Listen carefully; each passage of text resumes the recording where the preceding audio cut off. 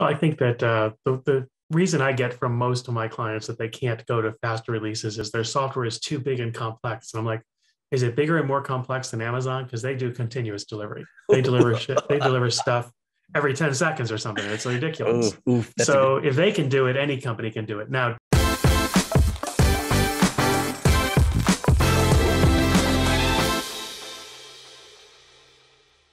Welcome everybody to another episode of Real Agile or BS. It's me, Peter, with my awesome colleague and co-founder of Agile for All, Agile Bob. We love answering all of your Agile and Scrum questions. And we have one that's interesting today. It's releasing product every sprint. Is that real Agile or BS? Now, I'm going to take a stab at this early on because I know, having read the Scrum Guide and its various iterations throughout time, I know that Ken Schwaber and Jeff Sutherland, in their original substantiation of Scrum, assumed that at the end of every sprint, we are releasing to product to live production, or releasing it to our customers. At least that is the intent.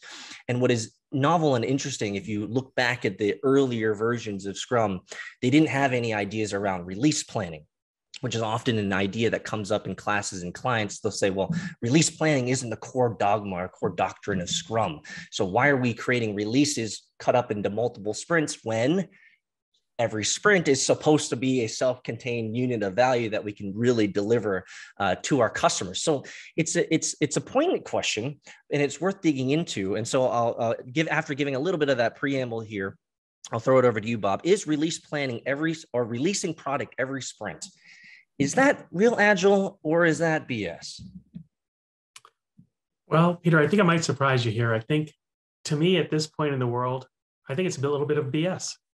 I think we release as often as we can, whether that's every sprint, every day, every hour, every 3 months, whatever it is, whatever our maximum cadence can be, let's release. I think that the fact that we wait for an artificial time frame to do it is kind of odd.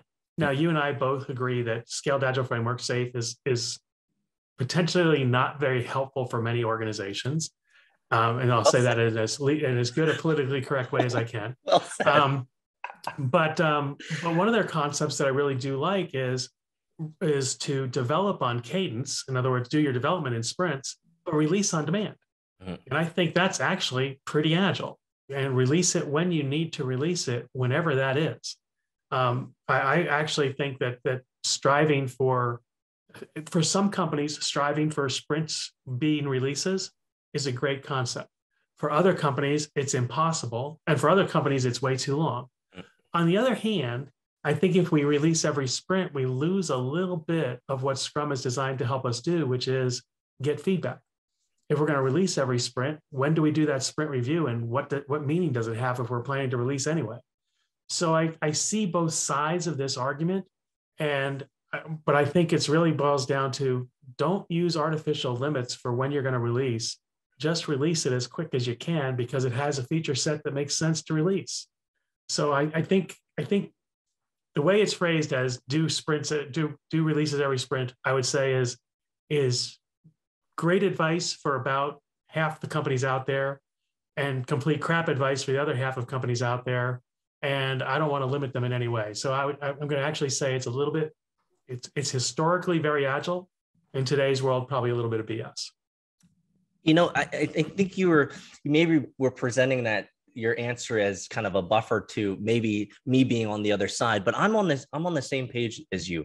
I think the original substantiation, the original kind of dogma of what Ken Schwaber and Jeff Sutherland put together did not account for, and this is how I communicate it to my clients, is I don't think they truly accounted for the complexity and scale of what computer systems and computer platforms and software systems are today. And I think it is, and I just state it plainly to my clients, I say, I think it's unrealistic to assert that you can deploy to production every sprint. It's just, we have a multiplicity of teams. We have a scaled product with multiple integrations and complexity galore. And what I always like to say, now this might be different for you, but our definition of done should be when we're looking at a release perspective, should give us some conception of what that package should look like, whether it's 2 sprints to a release or 3 sprints to a release. I always like to use the artifact as the artifact definition of done as a mechanism for saying, hey, we believe that a fully sufficient piece of value to our customers into production, fully validated, UAT, testing, all that good jazz, that definition of done can outline for us what that package should look like. The package could be a 1 sprint release, could be a 2, could be a 3. And to the naysayers out there, they might say, well, that might be completely wholly inaccurate. You're right. It's called emergence. Every time we build anything with software, there's always emergent discovery and emergent design. We didn't know what we didn't know until we jumped into it. But I like to use a definition done as kind of a guiding light to say, hey, for this package, this software, this sprint goal or this release goal, this is what we're looking for. It's going to be these 4 sprints added up to release. And I'm 100% on the same page with you from your quote from Safe that, yep, develop on cadence, release on demand. I think it's very important to understand what are the release goals that we have and how can we build sprints into that.